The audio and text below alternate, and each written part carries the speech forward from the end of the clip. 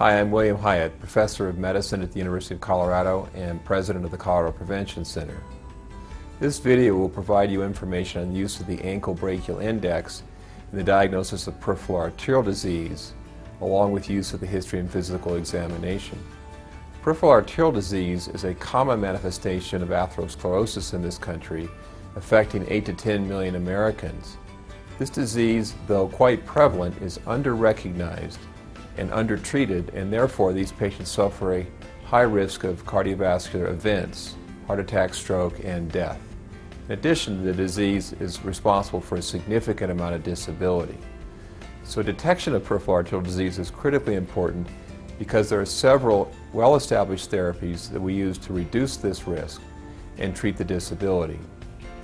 The first step is a proper diagnosis, and we know that the history of intermittent claudication and the abnormal pulse finding on physical examination is insufficiently accurate to make a diagnosis of peripheral arterial disease.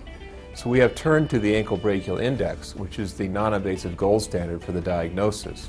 This video will provide you information on how to do that in your overall assessment of these patients. This is brought to you by the Vascular Disease Foundation, which is a national organization designed to improve awareness of peripheral arterial diseases, provide appropriate patient and physician education, with an overall goal to reduce the disease burden in the country. Thank you for your attention. The ABI examination is a relatively quick exam comparing the systolic pressures in the arm and the ankle. It can be done in the office using a simple handheld ultrasound Doppler and standard blood pressure cuffs. To prepare the patient for the test, have them remove their shoes and socks and lie quietly on the examination table for a few minutes in a warm examination room. Before starting the measurements, arrange your equipment in a convenient position and make yourself comfortable to avoid awkward positioning. To take the arm pressure, wrap the cuff snugly around the arm. Place the probe over the brachial artery. Using only light pressure, slowly move it around until blood flow sounds are clearly heard.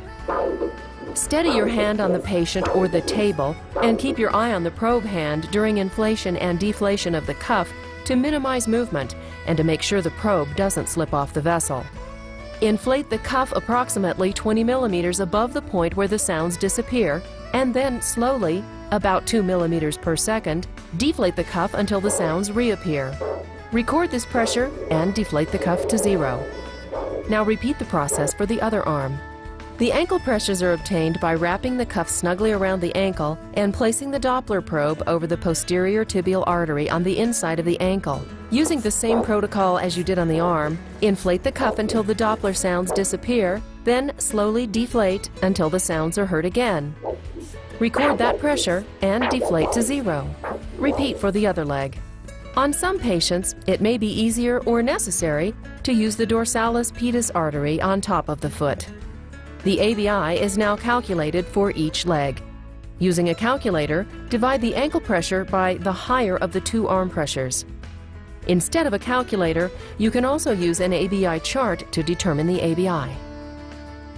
Now that you've learned how to obtain the ankle-brachial index, we'd like to help you with its interpretation.